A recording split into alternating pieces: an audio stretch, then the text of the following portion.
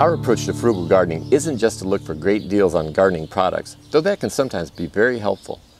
Instead, it's to not buy these products at all whenever possible. We also try to limit our use of purchased inputs like water and electricity. Today I'll share 10 strategies that allow us to get excellent results while spending very little money on products and other inputs. On the 10th strategy, I'll be joined by Towerton, who will share how he uses permaculture principles to conserve water on his property in Australia. The first strategy is to have your soil tested before buying fertilizers and amendments.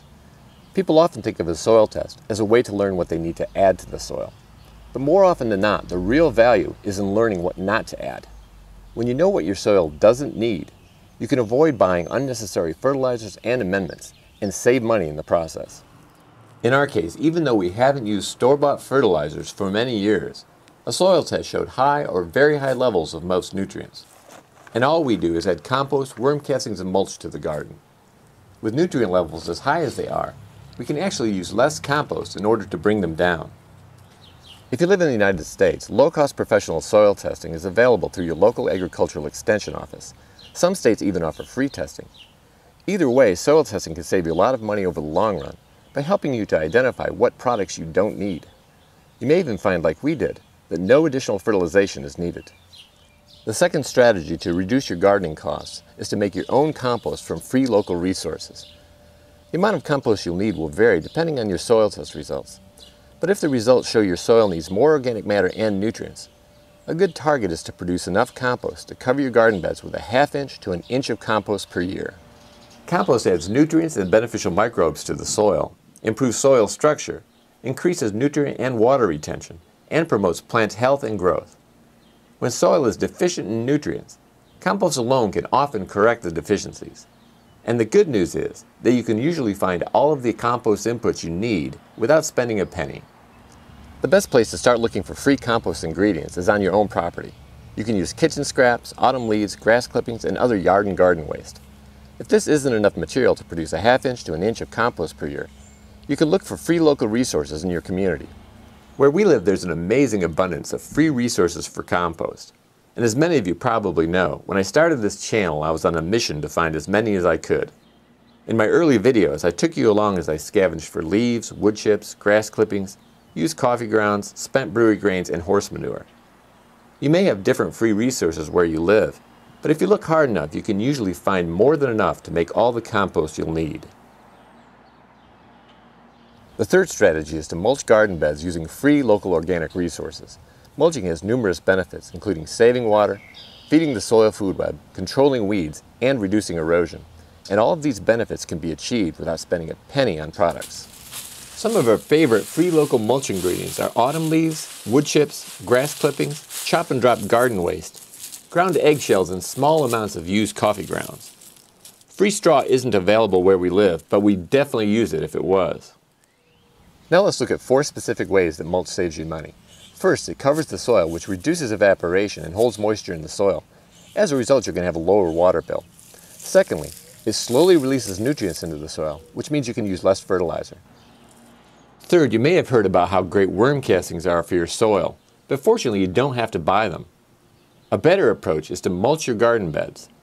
Mulch feeds worms, gives them an excellent habitat, and protects them from temperature extremes.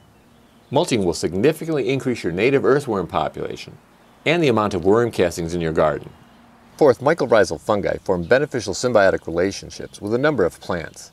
The plants provide the fungi with carbohydrates and B vitamins, and the fungi provide the plants with an increased uptake of water and nutrients. However, the best way to promote mycorrhizae in your garden isn't to buy mycorrhizae products. Instead, it's simply to grow a broad diversity of plants that form mycorrhizal associations, and to use coarse mulches like wood chips and leaves, which create an environment in which native mycorrhizal fungi flourish. The fourth money-saving strategy is to grow nitrogen-fixing cover crops. We haven't used any nitrogen fertilizer for many years thanks in part to these crops. Late every summer, we plant about $5 worth of cover crop seeds. The plants grow, fix nitrogen in the soil, and then they're killed by the winter cold. If your winters aren't cold enough to kill your cover crops, you'll need to chop and drop them before they go to seed. In addition to fixing nitrogen, cover crops prevent erosion and increase organic matter in the soil. I've provided a link to the seed mix we use in the description below. Our fifth money-saving strategy is to grow in polycultures to reduce pest and disease problems, and therefore reduce pesticide costs. We choose not to use any conventional pesticides, and we also rarely use organic ones. Yet our plants have very few pest and disease problems. Polycultures help make this possible. This bed is the best example of a polyculture in our garden. It contains a wide variety of interplanted, unrelated crops. This makes it more difficult for pests to find their preferred plants and wreak havoc. Imagine instead this bed planted in a monoculture of nothing but cabbage plants. It's hard to imagine a better location for cabbage moths to lay their eggs. It would be easy for them to find. Their offspring would have more than enough food to eat. A bed planted with nothing but cabbage is really the ideal environment for cabbage worms. Likewise, if we planted all of our squash plants in the same location, you can imagine how much easier it would be for powdery mildew to spread from plant to plant than it would be if the plants were scattered around the garden in a variety of locations. Simply put, monocultures create the perfect environment for pests to find their food source, lay eggs, and reproduce, while polycultures make their work of destruction much more difficult. My sixth money-saving tip is to grow plenty of edible perennials and self-sowing annuals. This bed is absolutely loaded with both. In fact, only about 10% of the plants you see here were intentionally planted this year or last year. The rest are self-sowing annuals and edible perennials that have been here for years. Perennial crops are ones that you plant once and they come back year after year on their own, whereas self-sowing annuals only live one season, but they produce and drop enough seed that they effectively self-sow another crop for the next season. These plants save us money because they only have to be planted once and they come back year after year with minimal care and no additional cost, because we use only free local resources to amend the soil. In addition to the plants in this bed, there are other perennials and self-sown annuals all over the garden. Though they're not in season yet, some very popular perennials we're growing include asparagus, strawberries, blueberries, blackberries, and Asian pears. Our seventh money-saving tip is to save seeds. We keep our seed costs down by saving seeds for a wide variety of crops, including tomatoes, peppers, eggplants, cucumbers, squash, pumpkins, kale, collard greens, and mustard greens. These are not only some of our favorite crops, but the seeds are very easy to save. We store the seeds in small plastic bags and airtight containers to improve their longevity, and store the containers in a cool, dark cabinet. The eighth tip is to grow most crops from seed rather than buying plant starts. You can often buy about 100 seeds for the price of a plant start, so the savings are significant. The savings are even greater if you use saved seeds. Direct sowing brings even greater savings. Though we start tomatoes, peppers, and eggplants in the grow room, we start most of our plants directly in the soil. As a result, we don't have to add more lights and shelves to our grow room. We save on electricity, and we don't have to buy seed starting trays and potting soil for crops that are directly sown. The ninth money-saving tip is to reuse, repurpose, and upcycle. Over the years, we've used fallen trees as garden bed borders, built a compost bin from discarded pallets and another from tree branches, built cold frames from old storm windows and scrap wood, and started plants in repurposed cottage cheese and yogurt containers. The possibilities for repurposing, reusing, and upcycling are endless. Our 10th money-saving strategy is to conserve water. We usually get plenty of rain here in the Chicago area, but we still take measures to reduce our use of tap water in the garden. First, as just discussed, we mulch our garden beds. Mulching is the easiest way to significantly reduce water use in the garden, and it doesn't cost a thing if you use free local resources for your mulch. Second, we harvest rainwater from the roof in a rain barrel and use it to water the garden. Third, we reuse water whenever possible. For example, we save the water that we use to rinse our produce, and we water our plants with it. We also reuse the water that's collected by the dehumidifier that we sometimes run in our basement. If we lived in a more drought-prone area, we'd take even more measures. For example, I'd consider installing a gray water system that safely diverts some wastewater from the house into the garden. I'd also build wicking beds instead of traditional raised beds. Wicking beds hold a reservoir of water under the soil, and the water is wicked up from the bottom, resulting in much less water loss to evaporation. I highly recommend Rob Bob's YouTube channel for those of you who might be interested in wicking beds. Please see the description for links to a couple of Rob's wicking bed videos. Finally, I'd apply permaculture water-saving strategies. As promised, for more on that topic, here's a clip from Chris Towerton. G'day Patrick, thanks for having us on. Well, from a permaculture design perspective, generally we begin by considering what resources are entering and leaving the system.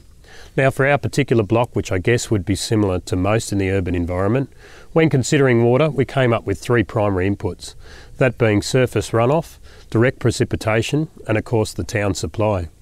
For outputs we were thinking evaporation, transpiration, stormwater collection, again surface runoff and of course the town sewer. One of the main purposes then for a good water design is an attempt to slow the transition between resources entering our system and leaving it. Those familiar with our clips are likely to know that primarily we post them as a record of what we've been learning. So without a great experimental knowledge and not wanting to simply regurgitate what we ourselves have read, I'd rather point you to the resources that we've been finding most useful. Now this will possibly come across as a plug, but it isn't. On this particular subject, I think you'd be hard-pressed to find more focused information than that contained in the book series Rainwater Harvesting for Drylands and Beyond by Brad Lancaster. They contain a good variety of methods for a pretty wide variety of situations. Nearly all the techniques are given in good detail, and for those that require calculation, those mathematical calculations are given to help size the installations on the landscape. Although we're only partway through implementing our water design, we're pretty happy with the changes we've made so far. One of the more interesting, and probably the only one we'll get a chance to look at today for the sake of time, is our swale system up here on the council verge. In the past, the word swale was generally referring to low moist tracts of land, but it's sort of been commandeered in a modern sense, particularly in the permaculture circles, to refer to a ditch and berm on contour. Prior to the installation of our swales, on a heavy rainfall event, we'd get a lot of surface runoff that would simply travel down our driveway and then off the property. Now, of course, that was not only a loss of a valuable resource, the water itself, but lower down, the water would hit gardens at high speed and take with it much of the organic matter that we'd been busy trying to build up. So when it came time to look for a solution up here, we found that swales ticked all the boxes. As far as their functionality goes, along with many other water harvesting earthworks, they really are just a mimicry of nature. Here in this little gully we see how a down tree works to slow and spread the passage of water, allowing the accumulation of organic matter and giving ephemeral flows a better chance at sinking into the landscape. It's this sinking of water into the landscape that makes swales so attractive from a design perspective. Over time, this process can restore an enormous amount of water to the soil. During dry spells, plants are often still able to maintain access to this slow-moving lens of water. So all this ties in really well with one of the objectives we mentioned earlier concerning the water design. That being that this is the highest point in our little catchment, so to sink water in here means that that water will need to take the longest journey through our system and presumably give us the most benefit. Well, our chooks have done a pretty good job at disguising what these swales actually look like by pulling organic material down into the ditches. But rather than discourage it, we actually take advantage of the fact that the ditches themselves are generally more moist than the slopes. This moisture can support additional life, which means that more organic material can be broken down more quickly. This hive of activity is constantly tilling the soil underneath, and that's exactly what we want. After all, we're not building a dam, we're looking at infiltrating the water into the landscape. Stripping back the mulch, we can see the bare bones of our swale system. The system itself sits on a slope which is approximately 4:1 or 25%. Each swale has 3 basic components. There's the berm, which includes the 2 returns, a ditch in behind, and then the spillway. This spillway is there for the safe carriage of water should we ever have a catastrophic rainfall event. Now, while we don't use chemical fertilisers, we do use animal manures and various other organic materials to help amend our gardens, the leachates of which are above and beyond the nutrient load acceptable for our local bush. So one of the other very important aspects about this form of water harvesting earthwork is their ability to hang on to those nutrients. Anyways, I hope you've gotten something from this quick overview of one of the techniques we're using to conserve water here. Patrick, again, thanks for having us on, and I'm really looking forward to seeing the rest of your series. Hooroo. I'd like to thank Chris for the time and effort he put into making that excellent clip. Please see the description for a link to Chris's channel and the sources he cited in the clip. I hope this video gave some food for thought on ways that you might be able to save some money in the garden. If you have some money-saving tips you'd like to share, please let me know in a comment below. Well, that's all for now. Thank you very much for watching. And until next time, remember, you can change the world 1 yard at a time.